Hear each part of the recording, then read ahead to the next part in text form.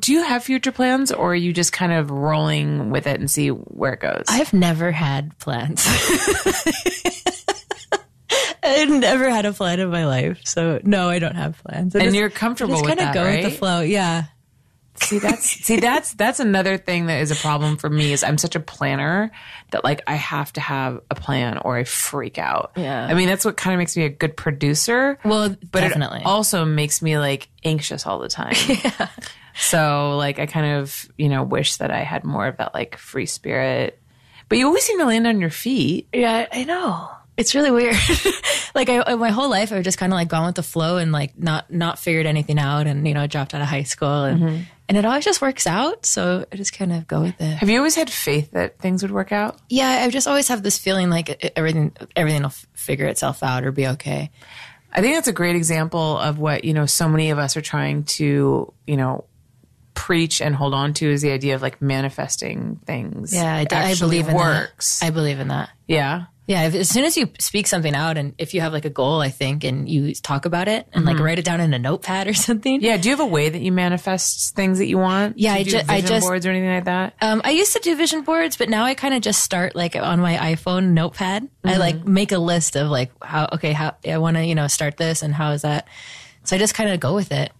And then you find that things just kind of fall into place for you. Yeah. Don't they though? Like things always work out. They do, but it's so hard to believe that they will. But they always do. I don't know. I guess I've been through like a lot of horrible shit where I thought like, oh, this is it. Like I was never going to get out of this. This is the end, Yeah. And then life just goes on with it. Even if it's bad for a while. Yeah. It just always ends up, it always feels like things happened for that reason to me in my life. I don't know. Even bad things. Yeah, I can always see that later. Like I can always be like, well, thank God. Yeah, hindsight. Like, thank God that horrible thing happened to me. Like, I'm so glad. But at the moment, it's hard to see that. Yeah. But do you find that in the moment you can kind of like, a part of you knows that it's going to be okay? I don't know if it's a defense mechanism or what from being a kid or what, but yeah, if something starts going wrong, I just let go. I'm just like, what are you going to do? Do you think having a hard childhood made you like appreciate life more? Yeah, definitely. Are you in a way then grateful that you did? Yeah, absolutely. I loved and actually, speaking about embracing it, I loved my childhood, even though it was shit. Like, I really had a fun time. Mm-hmm. But yeah, it definitely taught me how to be who I am today, Yeah. And people think, oh, she's so easygoing or something. But it's just like, because I didn't know I would live this long, So, like, anything down is just a bonus. So I had a great time. I don't know. Who was it that disowned you? Was it your dad? My dad re-owned me. I was going to ask you. That's so great. So you guys reconnected? Yeah, because I'm not shooting. So he was like, okay, you're not cheating. I'm like, all right. So how has that been for you? It's cool. It kind of just went back to normal. Interesting. It was interesting. How did you tell him that you'd stop shooting? Yeah, I told him, I told him. And he just like accepted it. And it was like a 5-year thing. Like he disowned me for 5 years. Wow. And not only that, but made my stepmom and both my brother and sister do the same. Right.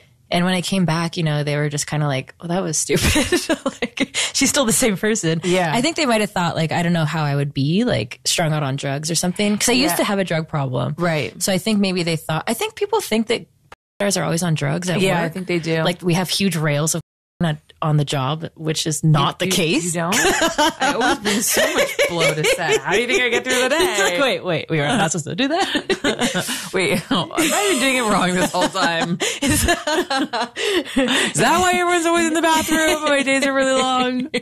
Embrace the cocaine.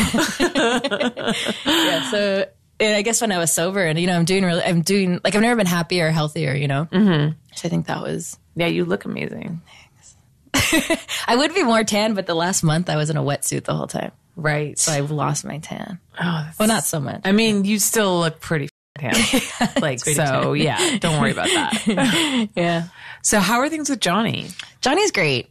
Johnny and I did take a break. Mm-hmm. I think we really took a break actually quite a while ago. We just never told anyone. Right. When I moved to Hollywood and he stayed in Vegas to shoot, and we made the decision together for me to shoot with other guys. Mm-hmm. And we just kind of like would be on the couch and think like, we're just friends at this point, you know? Yeah. And it was never a negative thing. Like Johnny and I have always had the best relationship. We still have, like, we have a great relationship. But it just became, I think that subconsciously we had to push each other into the friend zone that last year because we were both shooting, like, I was shooting like 27 days a month and he was shooting like 20 days a month. And like when we'd get back together, I'd like come home from like getting like all day and like, I'm like, oh, don't touch me. Like, oh, I'm sore. And like, we could never like, And then not only that, but since we had our own production company and everything, we kind of like sold our relationship to the internet without realizing it. It just kind of snowballed and got worse and worse. And then like even our wasn't ours anymore. It was for money, and it was always for money and always for this. So like our intimacy kind of like, it just got up. Yeah. And we just became homies, like just like friends, you know? So we took a break because when I first got with Johnny 5-6 years ago, I wanted to go traveling. That was my dream. And I met him and he f***ed it up because I fell in love with him and I needed to be with him. Right. And so I gave up on that dream and shot instead for 5 years. So we took this break, you know, as a time to, you know, just be friends and for us to work on ourselves. And that enabled me to go traveling, you know, like I still talk to him every day, but I'm just growing for me, and he's doing the same.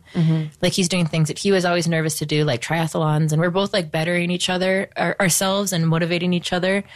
And just taking this time to, you know, just get better. Yeah. Hey guys, if you want to support my show, then you should think about joining my Patreon. At my Patreon, I offer all kinds of amazing perks in exchange for your financial support. From live streams of my interviews as they are happening, to bonus Q&As, behind the scenes photos and videos of my shoots, plus cool merch like stickers, mugs, and hoodies, we have you covered. So go to patreon.com/HollyRandallUnfiltered, and while you're at it, make sure that you click that subscribe button so you don't miss a single one of my new updates.